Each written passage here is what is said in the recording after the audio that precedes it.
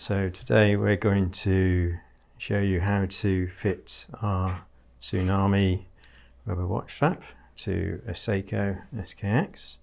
So the first thing I'm going to do is I'm going to measure my wrist size. When you're measuring your wrist, you want it not to be too tight, so allow about 1 centimetre. Mine is measuring at approximately 190 millimeters. So we'll make a note of my wrist size. We need to measure the allowance of the watch head.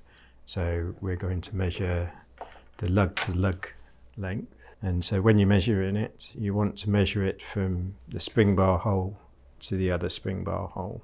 So this is measuring about 40 millimeters. You also need to make an allowance for the actual buckle.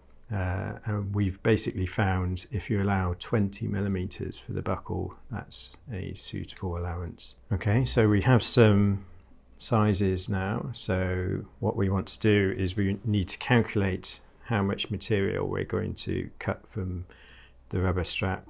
And when you're actually doing the cutting, you want to be not cut as much because you can't put the material back. So if anything, just err on the side of caution before cutting the strap. So we'll do a calculation where we take your wrist size.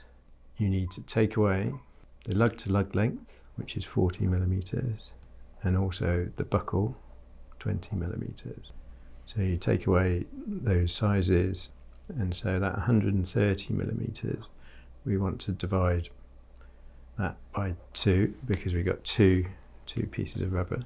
The 2 rubber pieces measure overall approximately 86 millimeters. With our steel rule, we're going to put it at the spring bar point and look to where we're going to cut it. So 65 millimeters is approximately at that point. So the closest line is this line here. I'll do is I'll cut it from the further line.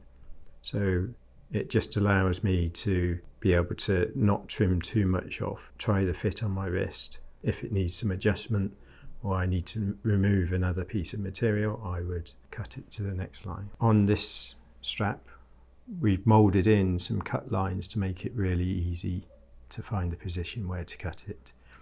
You'll see some steel pins that are mounted in the holes that can be removed at the point where you'd put the spring bar. So we're going to cut it on this second line here. So the best thing to do is to use a steel rule as a bit of a guide as well.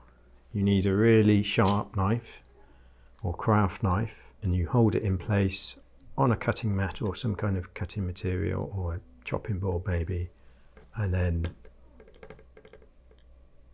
score through, and that should give you enough to be able to then score through a second time and keep scoring through until the material has come off.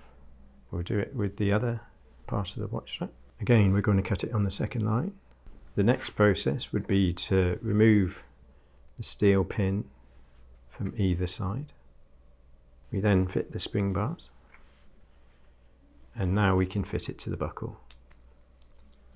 So when you're fitting it to the buckle, I find if you fit it to the, we've got micro adjustment holes here, and I would fit it to the third one in, which is near the middle of the buckle.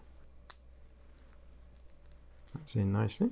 And then the other side. So now we can fit it to our watch, making sure we get the strap the right way around. This strap has fitted quick release spring bars, as you can see, to make it easy to fit to watches. Okay, that's one side. Let's fit in the other side. Okay, we'll try the fit on your wrist. Okay, it's a bit loose. I don't want to take too much off, so I'm going to choose to take it only off one side. Let's take the spring bar out.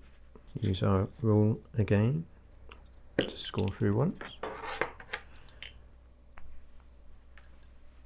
Need to take the pin out, put the spring bar back in, fit it back to the buckle, fit it back to the watch, making sure that we get it the correct way around. It's nicely on there, and try it on my wrist. Great. There you go. That's how to cut and fit the Tsunami rubber watch strap to your wrist.